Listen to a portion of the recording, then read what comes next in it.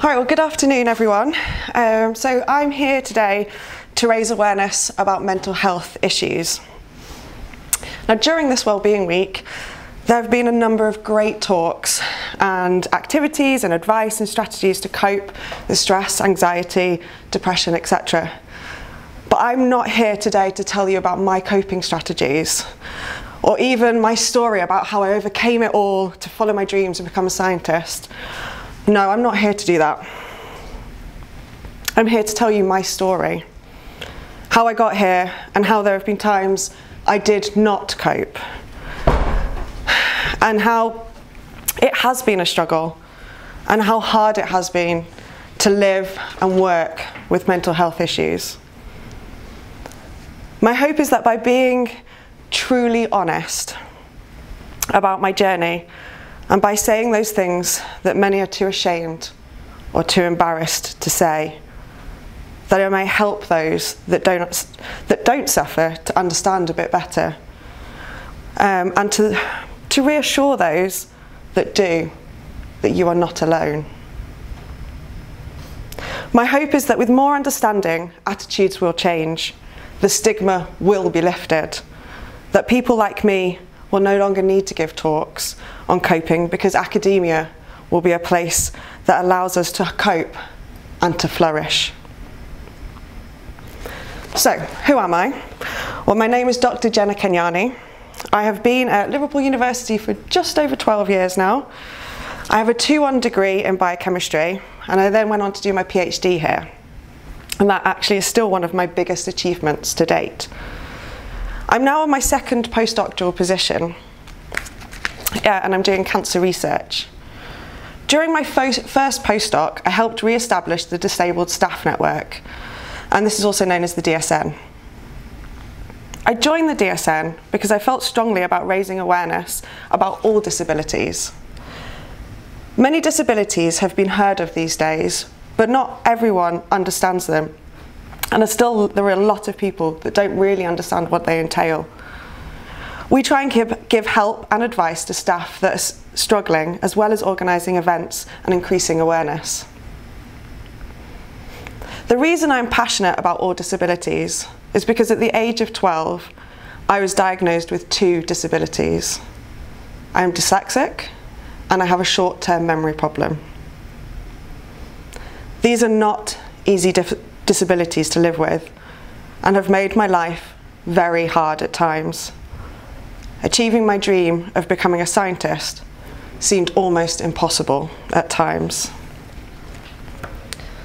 And then about 6 years ago, this became even harder when I started with my 3rd disability.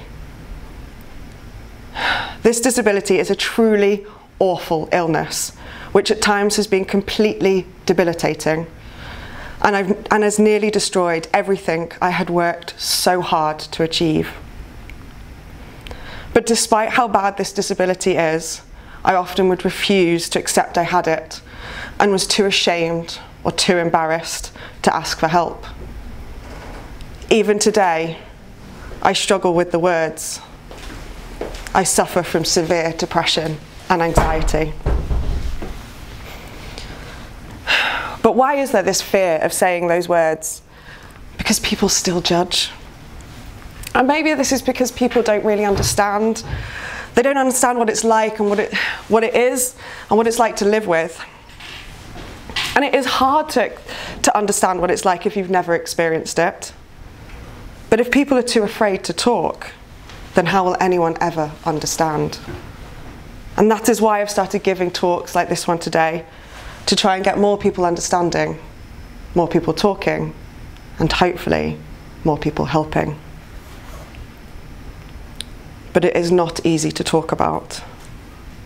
I went through many, many hours and a lot of crumpled up bits of paper to find the best way to explain what it's like to live and to work with depression and anxiety. And whilst I was thinking about how I was going to explain it, I realised it was going to be really difficult. It was going to be difficult to explain what was going on inside my head when even I don't understand what's happening inside my own head. How do I explain that for the last 6 years, 6 long years, I wake up every morning and I have a battle with myself to get out of bed? That part of me just wants to get up and get ready like a normal person and just be happy. But I can't. I just lie there. I lie there with this big black monster sat on top of me, suffocating me, weighing me down. You're worthless, it says. What's the point of getting out of bed? No one likes you. They just pretend to. You're useless at your job. You are so stupid. And you're fat and you're ugly. Why even bother, it says again. But is it the monster? Or is it me? I mean, those thoughts that are happening inside my head, they must be real. They must be true. How do you explain that? How do you explain that in the last 6 years I feel like I've lost myself? That I don't know who Jenna Kenyani is anymore? That I don't know if the person I was before all of this was even real, or if this is who I really am? That I have forgotten how to live? How do I explain what it's like when people say to me, but you can't be depressed. You're so happy and smiling, you're always going out and doing things. How do you explain that not everyone acts depressed? That I am so scared of people seeing that side of me, of judging me, of not wanting to hire me, be friends with me, date me, that I have perfected the art of concealment. That every morning after I've had my shower, put on my clothes and my makeup, I then put on my mask. That behind my smile, there is a raging battle going on. A battle to not let those bad thoughts win. To stop the black cloud suffocating me. To stop the monster winning. And to just keep on living. However, sometimes things do get too much. Too hard to hide and the mask slips. People start to see I'm not my happy self. That I'm upset, I'm stressed, I'm tired. That I'm pulling away, I'm avoiding them. That I don't want to come out anymore. I don't want to do the things I normally did. But how do I explain what is happening when I just get asked, but what have you got to be depressed about? Or, everyone gets stressed and has problems, yours aren't that bad. Let it go, be positive, get on with it. Oh, I know I have nothing to be depressed about. I have a house, a car, a job, a PhD, friends. As I keep being told, I have a good life. And they're right.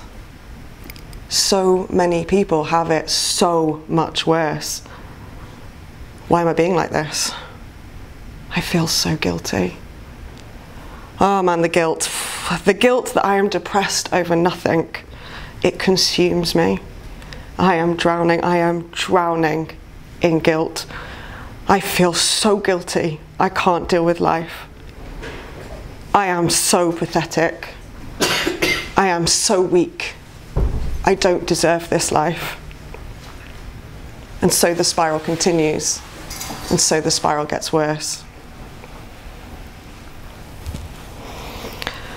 How do I explain that this doesn't just affect my personal life, but my work life as well? How do I explain to my colleagues, to you all here, who work incredibly hard, have a lot of stress and a lot of responsibilities yourselves, that some days, some weeks, I just can't cope. I can't cope with life, and that it's different. It's different to just being stressed. How do I explain that some days the reason I snap or I struggle when I'm given that extra bit of work is because I want to scream. I want to scream. Do you not know how hard it was for me to get out of bed today? That I am so relieved that I am not in bed, curled up in the fetal position crying, trying to convince myself that life is worth living.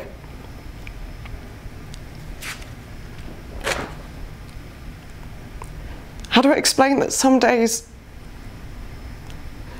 I wish I could just get hit by a bus or fall down the stairs so I didn't have to do that lab meeting, write that paper, finish that experiment, as it all just seems too much.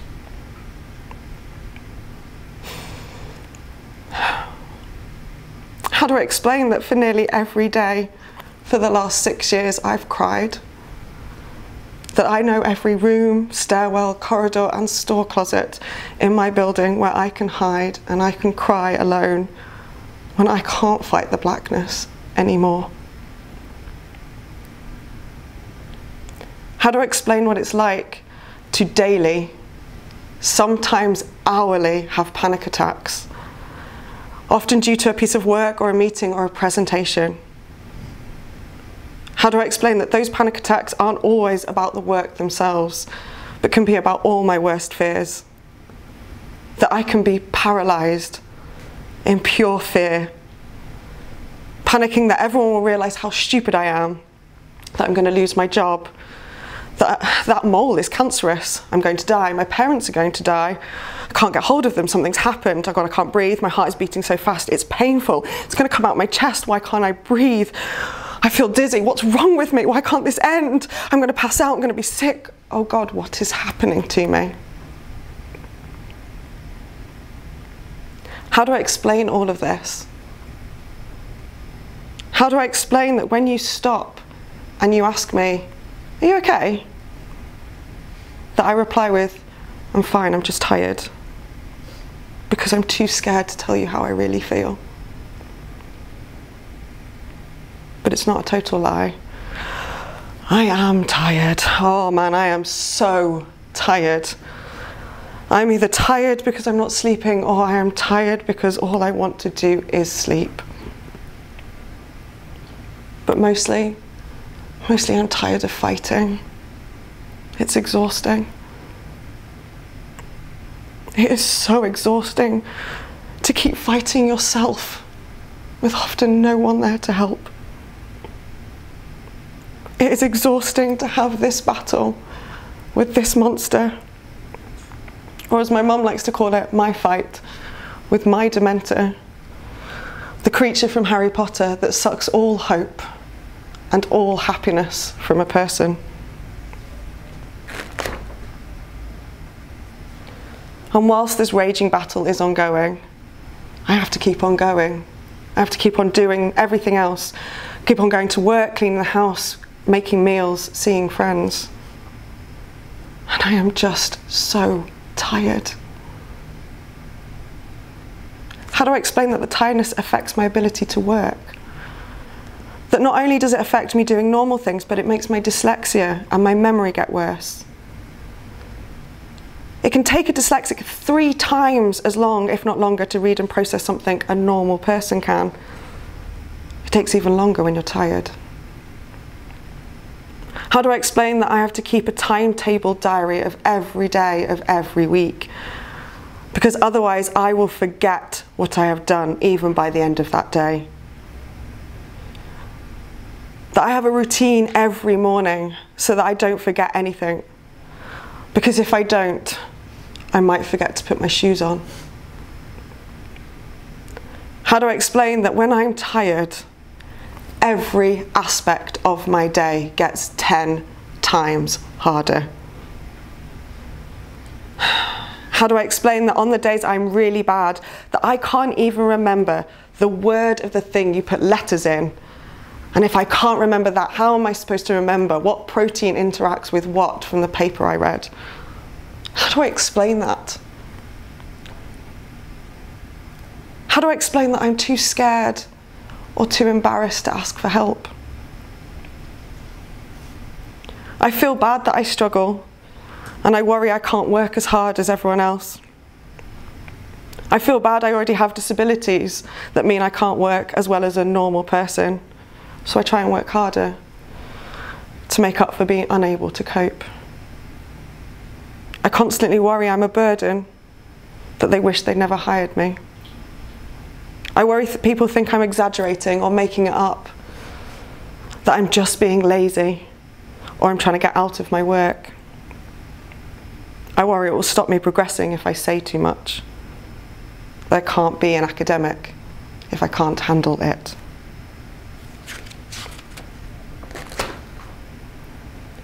How do I explain that when I finally manage to pluck up the courage to ask for help, that when I receive it, I don't suddenly get better? Or if I do get a bit better for a little while, then it might come back. How do I explain that I don't ask for help a second time because I feel like I don't deserve it? That I've had my help?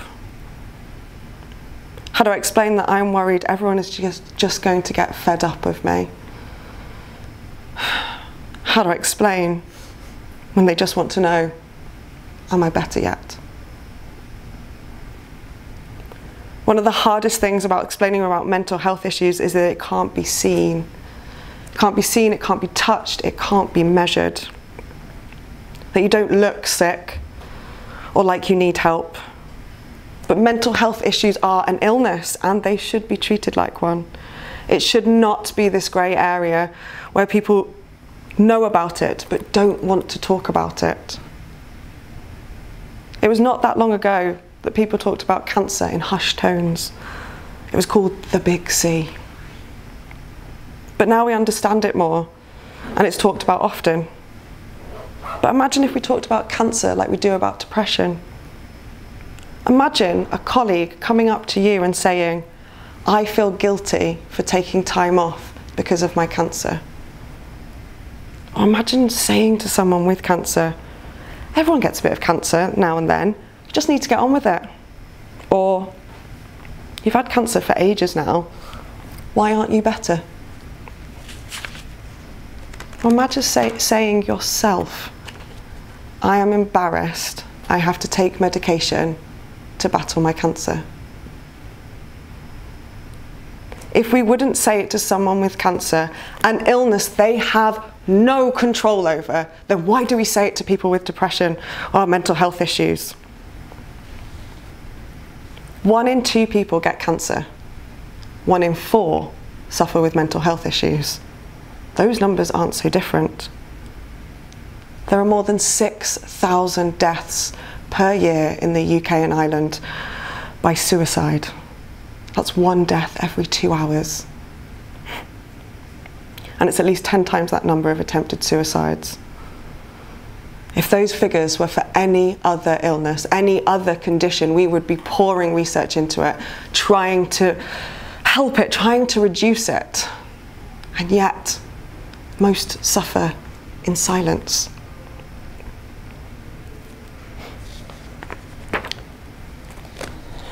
I came here today to try and increase the awareness and understanding of depression and anxiety. And I hope I've been able to help you understand a bit more what it's like to live, work and suffer with these issues.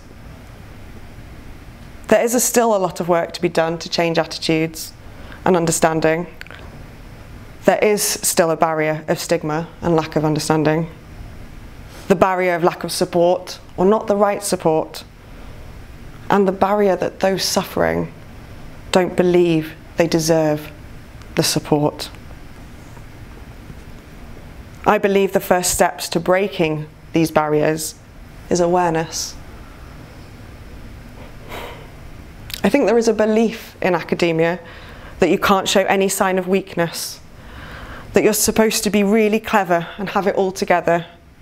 You're supposed to be really good at everything, and you definitely believe everyone is better than you and can cope better than you. To anyone that has ever felt like this, I want to say it is okay. It is okay to feel like you can't cope. And to anyone here who is or has ever suffered, you are not alone. I understand. You are not a failure, or pathetic, or weak. You are so strong. Stronger than you will ever give yourself credit for, and stronger than most people will ever know. Do not stop fighting. Someone does care. It is worth it. You are worth it. It will get better. It will be okay.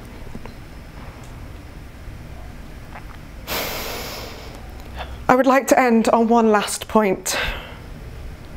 I often get asked what people can do to help. Firstly, and most importantly, talk to that person. Don't be afraid. Don't be worried about what the right thing is to say, or that you're going to say the wrong thing. Let them know you care. Let them know you want to listen. Each person is different, and each will need help in a different way. But encourage them to get help and support, because they will often believe they don't deserve it. Be willing to make adjustments if you are a supervisor, or be willing to be understanding if you're a colleague, a friend, or a loved one. Someone once said to me they didn't want to give too much support to a person suffering with a disability because they were getting an unfair advantage. And I responded with this analogy. If there were two people in a workplace doing a job, one was 5'10" and the other was 4'10", their job was to count how many fences a horse can jump in a field. But surrounding this field was a 5'5" fence. Is it unfair to give that 4'10" person a step to stand on to see over that fence? Or is it allowing both to do their job equally? I would like to thank you for coming today, and thank you for listening, and I hope in some way this might have been helpful to you. As I said before, I will take questions if there are any, and I will wait around if anyone wants to speak to me. But thank you very much for coming.